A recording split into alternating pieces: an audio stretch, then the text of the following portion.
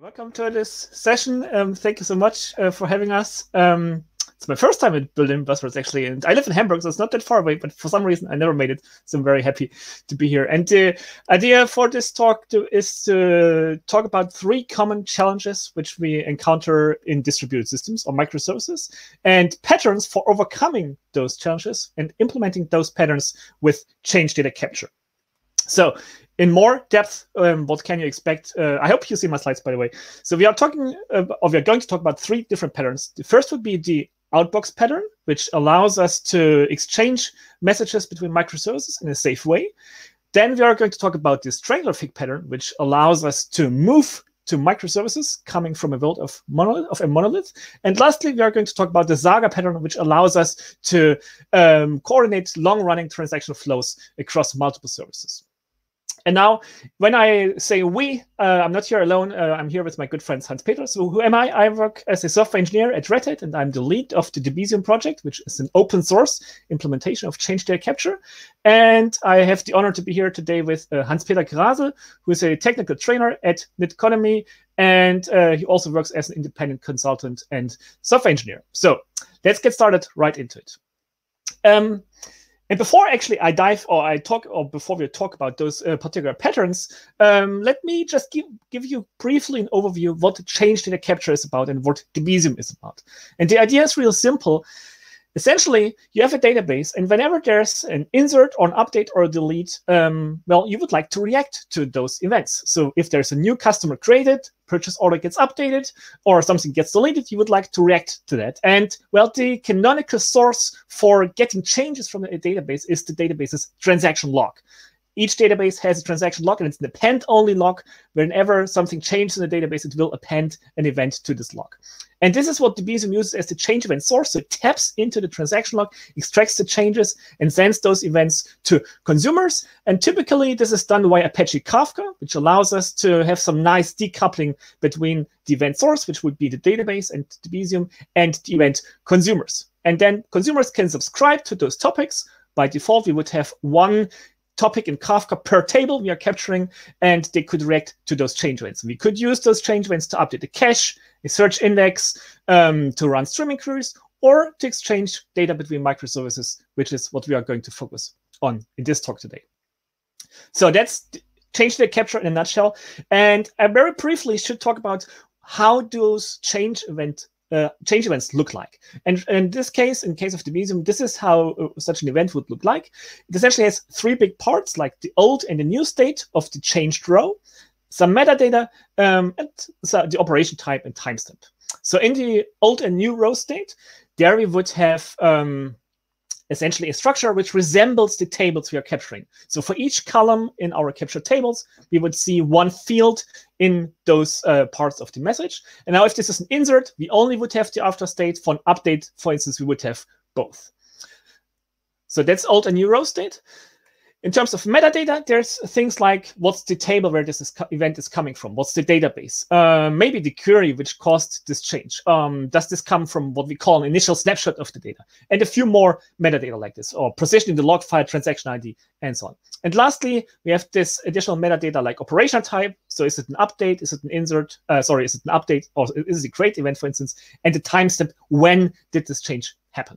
So those are the change events which are sent from the database, or which are extracted from the database by Debezium and sent to consumers via Kafka. So now let's see how we can use those change events for implementing those distributed interaction patterns. And the first one would be the outbox pattern. And well, for each of the patterns, we are going to talk about briefly what is the problem which we would like to solve here, right? So, and here in this case, very often we have a situation where a service needs to update its own database. And then at the same time, it also would like to notify other services about this change which happened. So our database should be updated, and we would like to send a message to other consumers, maybe via Kafka. Now, the thing is, well, we would like to do this consistently, right? So we want to avoid a situation where we, for instance, do the database change, but not the write of the message to Kafka. So that's the inconsistencies we would like to avoid. And the trivial approach, or the apparent approach, maybe would be, well, to just do what's called a dual write, right? So our service would try and update its database, and at the same time, it would send a message via Kafka to consumers. But the problem is this, what's called dual writes, it's not reliable. So as those two actions don't happen within one shared transaction, it could happen one of them gets applied and the other one fails. And now we end up with an inconsistent situation. So maybe we already have received and persisted a purchase order in our database, but then we forgot or we just failed to notify the shipment service about this order. And obviously that's a bad situation. So don't do dual writes. Now the question is, how can we avoid this and how can we overcome this? And this is where the outbox pattern comes into the picture. So the idea there is, well, if we cannot update multiple resources, we always can update a single one, right? We always can go to our database. And that's the idea. So if a new request comes in, let's say for placing a purchase order, this service would update its internal table model. So like its order table or the lines table and so on. And then within the same transaction, it also would write a record to another table, which we call the outbox table. And this outbox table contains messages which are meant to be sent to external consumers. And then we would use Debezium to capture the changes just from this outbox table. So we would not capture changes from the actual business tables, just from this outbox table, and we would send them towards those consumers. So how would this outbox table look like? Well, in this case, it's a bit based on the ideas of a domain-driven design. So you have columns there like aggregate type, which describes what's the kind of this aggregate. Is it an order? Is it a customer? Is it, I don't know, a recipe or whatever your domain is about? We have things like an aggregate ID, which comes in handy for routing events to make sure we ensure we have a consistent order of those events for the same aggregate. And most importantly, we have the payload. And the payload, that really is a structure which you define, so it could be anything. In this case, it's like a JSON example, a JSON structure. And this is now the message which is sent towards your external consumers. And now as you do this insert in your database, as part of the same transaction in which you also updated your business tables, you have, well, transactional guarantees. And now all this is applied using at least once semantics. So the Debezium will extract the changes from the transaction log. And in case of a failure, it might go back and read a change which it already read before a second time. So consumers need to be prepared to see duplicates, but we will never miss anything. We will never end up with an inconsistent situation where we have updated our database and not send something to consumers. So that's the outbox pattern. We will later on see how we can use this for more complex interactions. For now, let's talk about the strangler fig pattern, and Hans-Peter can tell you more about that. Hans-Peter, over to you. All right, thanks, Gunnar. So the nice thing about the strangler fig pattern is that it can be explained based on a rather illustrative analogy we find in nature. So what you see in the background of this image, of this slide here, is a tree structure, and this tree itself is wrapped into some other species of plants, and they are called strangler figs. And the interesting thing about them is their special growing behavior, because those strangler figs, they seed in the upper part of their host trees, and then they grow from top to bottom until they seed until they root in the soil themselves. Now, what we can do is we can borrow from this idea, we can mimic this special growing behavior in a technical context, namely that of a software project migration. So we want to show you how you can use this pattern again to migrate your applications. And let's assume, or I think many of you know, that there are manifold challenges involved when you are tackled with the task to migrate an existing application into some newer form. Let's say we want to replace an old monolithic application with some more modern microservices-based architecture. And very rarely it is a good idea to try and do this migration in one big chunk.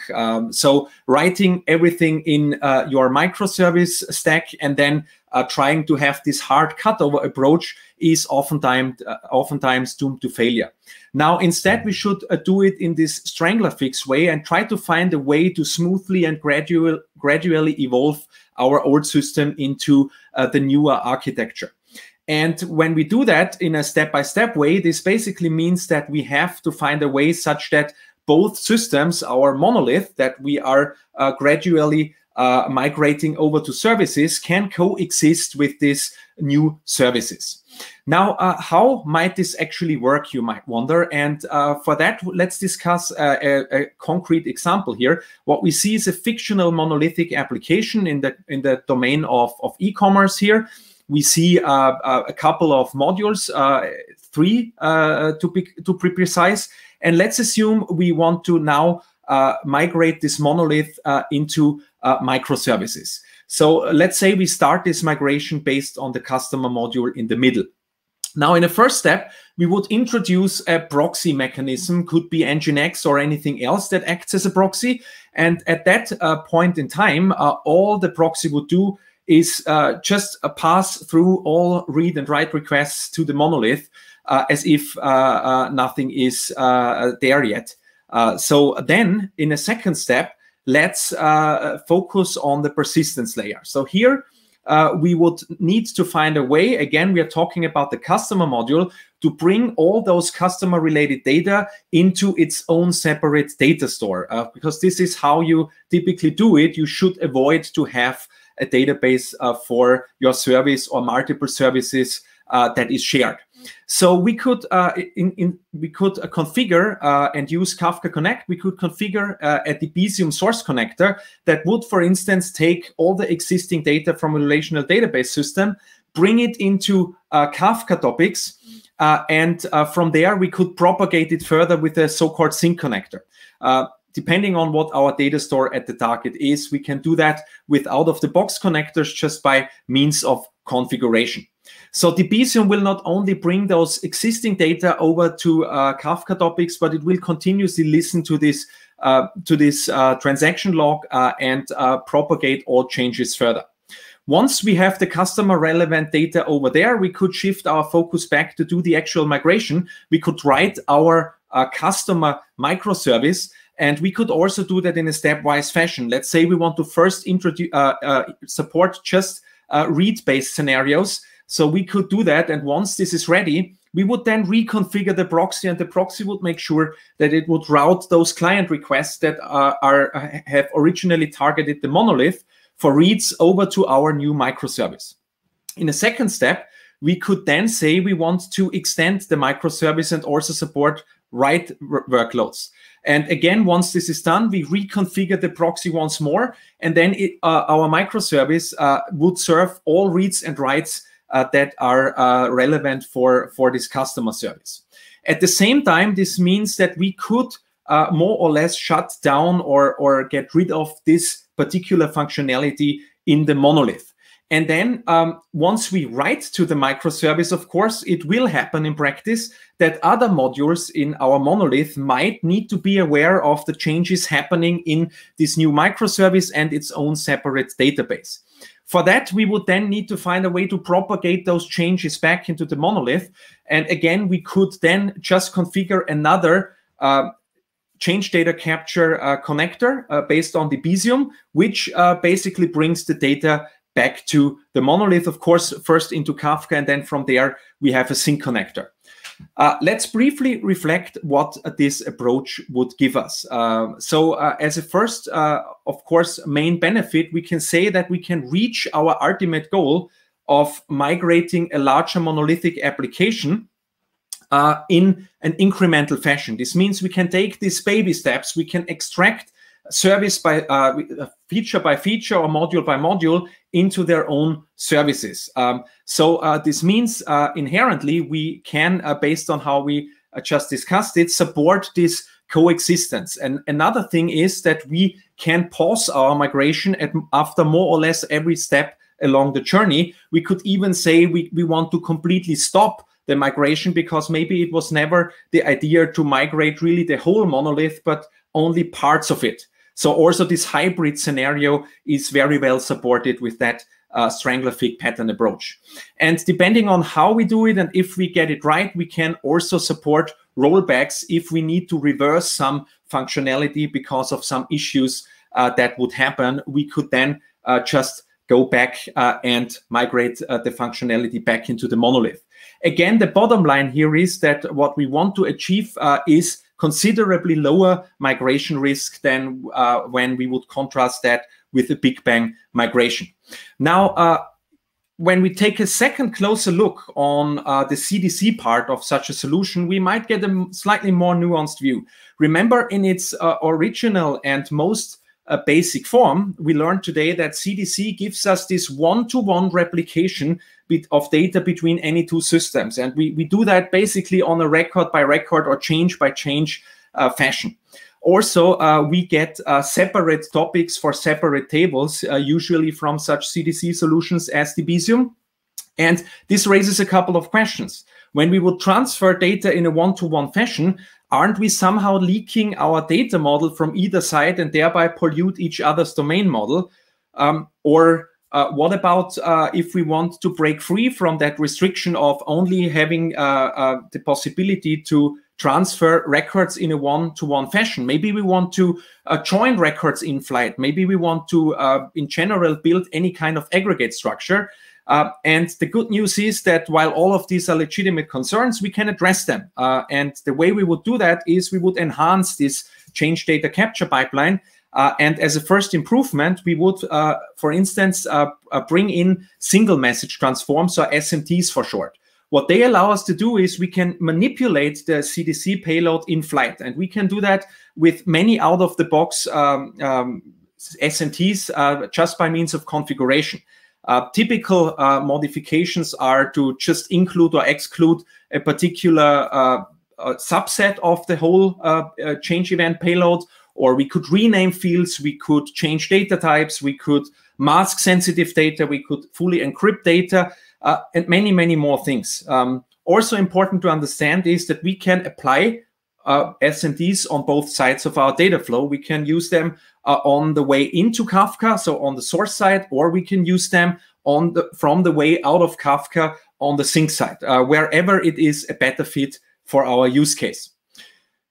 Remember, I said we want to act upon more than one record, and a very commonly found use case here is that you need to somehow find a way to join parent-child relationships as they are commonly found in relational databases together. And maybe you want then to have this coherent kind of aggregate consisting of the parent and all its child records, and want to propagate that further towards your sink. And this is where stream processors would come into play. So we could write, for instance, a Kafka Streams application, which does exactly that, namely joining records based on their foreign key relationship that they have in the data source here.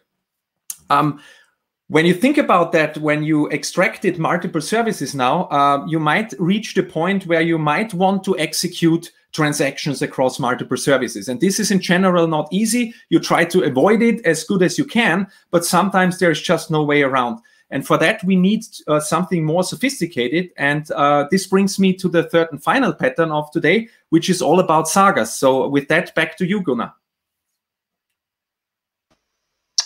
All right. Thank you so much, Hans-Peter. Yes, exactly. So, I mean, if we move to microservices from a world of, or coming from a monolith, well, we would like to, as you say, we would like to avoid this need for multiple services to, interact and to achieve on one consistent outcome. But sometimes there's just no way around it. No matter how you try and desire to work on your domain, to really decouple your services, at the end of the day, there will be cases where multiple services need to collaborate and they need to achieve one consistent outcome. So that's the problem. So we have those, what we could call long-running business transactions.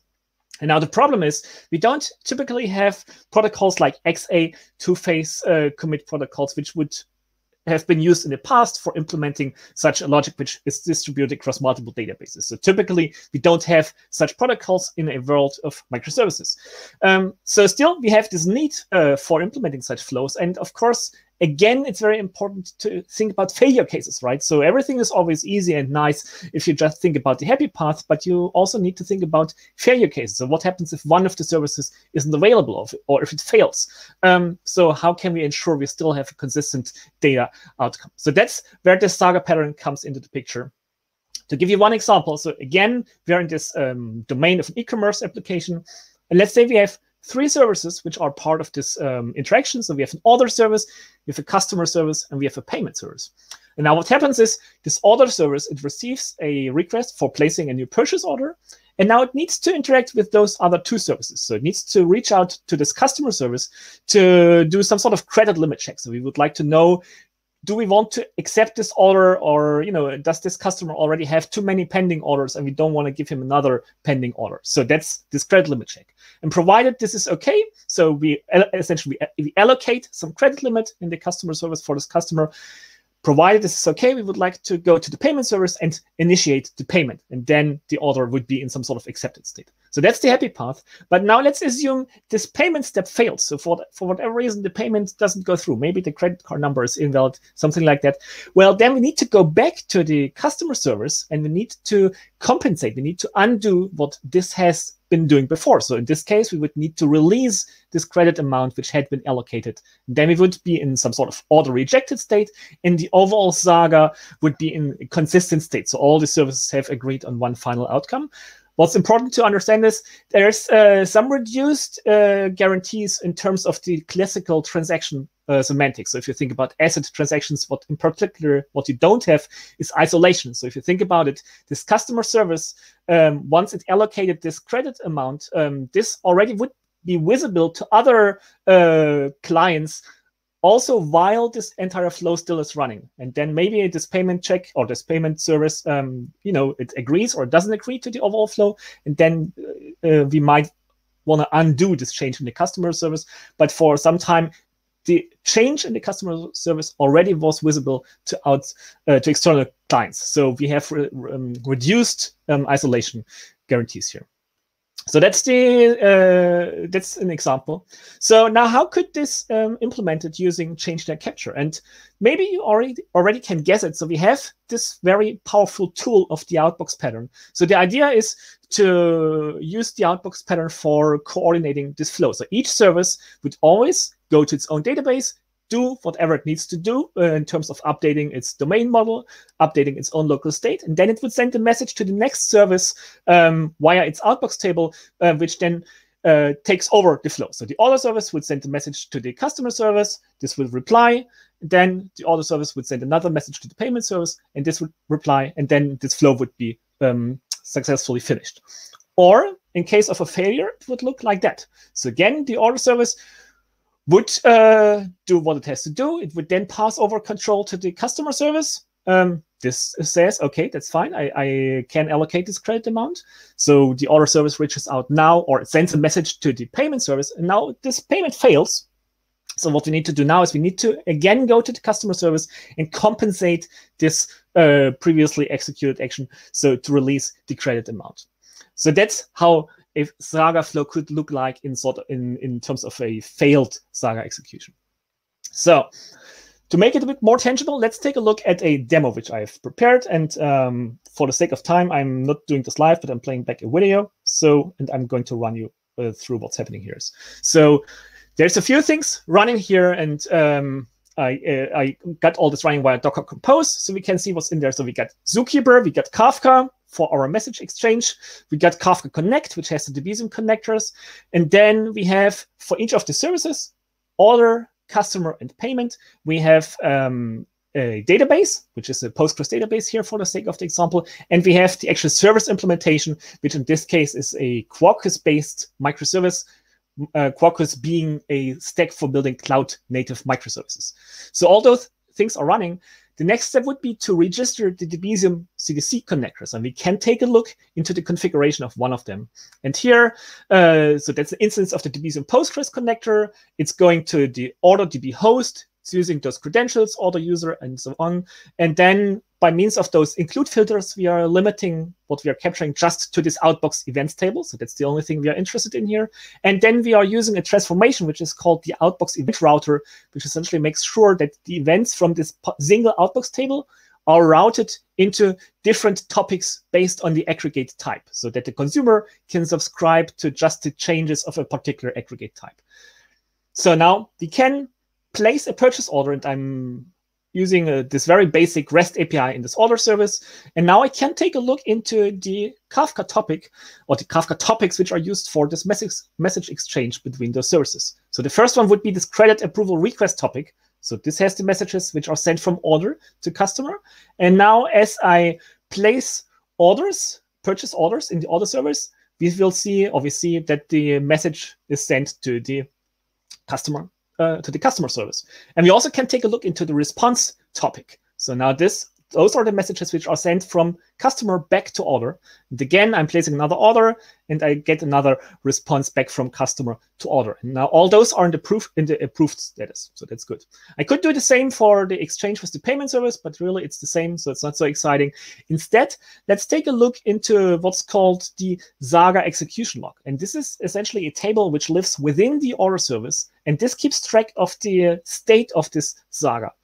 And now, well, again, I can use Debezium to extract the changes from this Saga execution log table. And this is, we do it here for debugging or exploration purposes. So to see what's happening in this Saga table. There's two fields which are interesting there. So this is the Saga status, which describes the entire status of the Saga. And then the step status, which describes the status of the particular steps. So now, first of all, this is started. And then the credit approval step, this has been started. The credit approval step is in the succeeded state. Payment is started. And lastly, payment is succeeded, and the overall Saga is completed.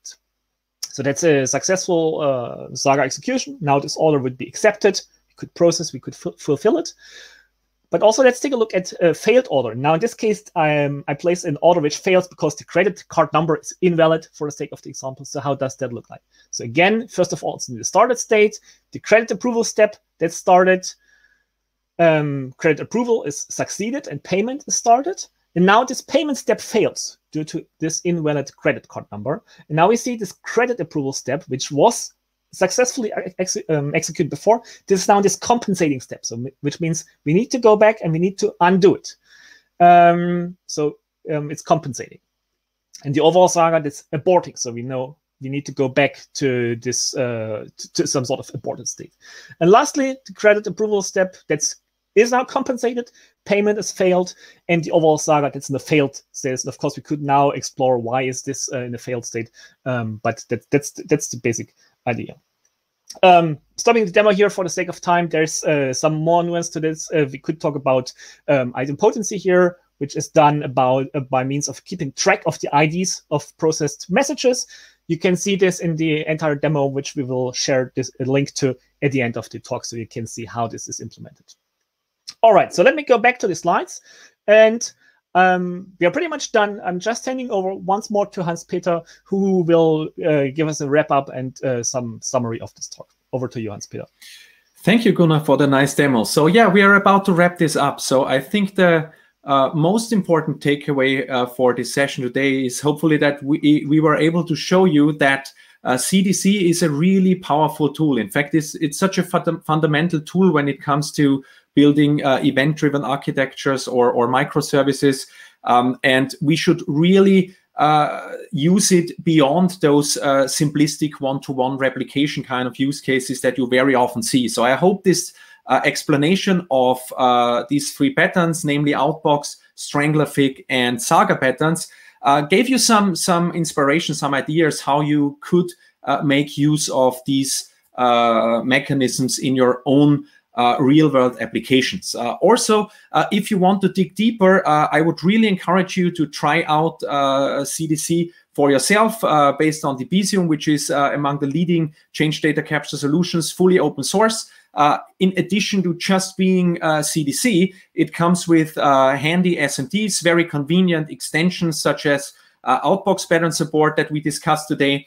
And in that regard, actually, we would have a call to action for every one of you. So if you would like to see support for the saga pattern, similar to what we have seen in the demo from Gunnar, please more or less let us know via the project's mailing list, which you can find on debezium.io.